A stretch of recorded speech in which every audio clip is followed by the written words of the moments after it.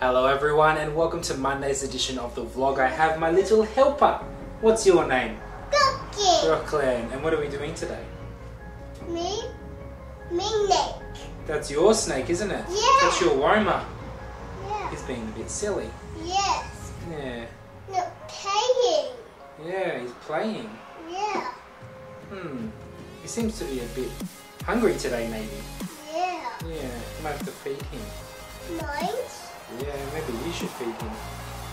Yeah, he's very inquisitive today. It's quite hot today, so we'll go around and have a look at some of the snacks today, and we'll do a bit of a family one where Brooklyn helps. So I hope you enjoyed the vlog and I hope you're having a fantastic day.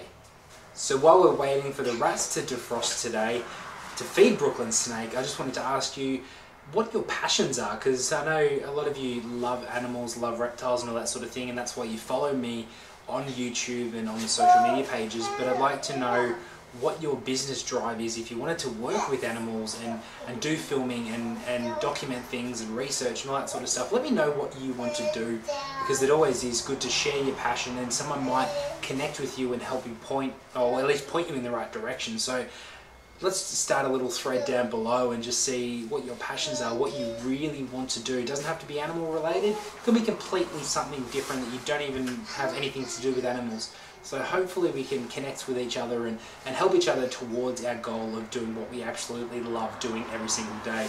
I know I'm almost there. I love to do a lot of business work. I love to work with animals, and eventually I'd like to open up a zoo. So it's a lot of baby steps to get to that stage anyway. So let's start a little thread down below and hopefully we can connect with people and make it a lot easier for everyone to achieve their goal. I don't do my snake. Alright, you're going to feed your snake. Hold on tight. Ready? Here they come. Ready? That's it. You take it. Good job. See? That's it. We'll show. He's in there. He's eating. Good job. I'm going to put the lid on so he can eat his dinner. All finished. No more. We're going to feed some more. Yeah. I don't do paper. Feed the zebra. He's a bit of a cranky one. Yep. Right in there. That's it. Pinch him tight. Ready?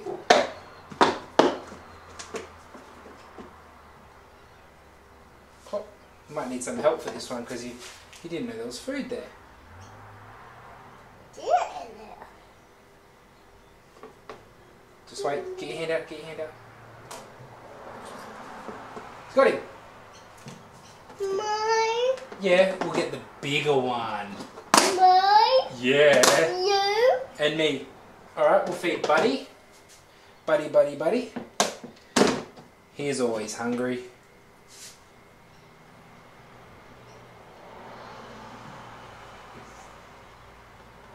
Good job, Buddy. Up we go, come on. You don't. Up here. You don't. There you go, Buddy. Me hungry. Ha! No. Whoa, whoa, whoa, whoa, whoa, whoa. No. Whoa. Whoa, whoa, whoa, whoa, whoa, whoa, whoa. Don't get that out of my mouth. Do you like Daddy having snakes? Yeah. Yeah? Not every day do you get to feed them, do you? It's pretty cool to feed snakes. Yeah. Which is your favourite snake? Mine. Your little baby one? Yes. Yeah. Over there, the one we fed. Yeah. But you light on him. Oh, so when we're feeding this Zebjag, we actually have to offer him a smaller prey item and then a larger one afterwards, just because he seems to only take a small one and then a larger one afterwards, which it can be a little bit of a pain, but it works. So he's got that pinky rat halfway through his throat now, and now he's just taken that larger prey item. So a little tip for you to offer a smaller item to get him onto the bigger item, whether it be a pinky to a fuzzy or a pinky to a sub-adult. Seems to work really well, especially with carpet pythons and say your womas and blackheads and stuff like that. So we're going to see if I can show you how quickly a snake can get snapped into that feeding response. Now as soon as she keys in on that, so you see how she's coming out real quick now?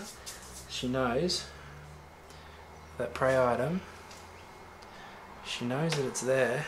She's hanging on. She's coming. Come over here. There we go. She knows it's there. She's moving. See how far we can get her out.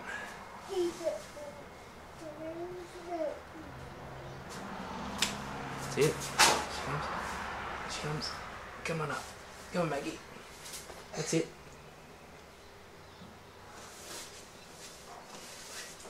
How's that for strength? And the reward. That's it. So it's funny with these snakes because as soon as you get a smell of rodent, they're pretty much keyed on and they know what's going on to a certain degree. Now Hades already knows that there's food about. You can see that posture in how he is. And he's slowly slithering around. He's trying to key in on that food item. And you can see the difference in a carpet python compared to a black-headed python. The carpet python generally just sits there and waits, but the blackhead always seems to go all guns blazing as soon as it goes into that feed response. But a blackhead is going to do a lot more damage, in my opinion, than a carpet python. But if you can catch this,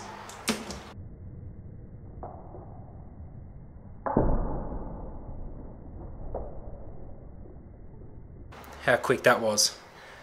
So it doesn't matter what sort of snake, except for obviously the exception of a death adder with the fastest strike rate in the world.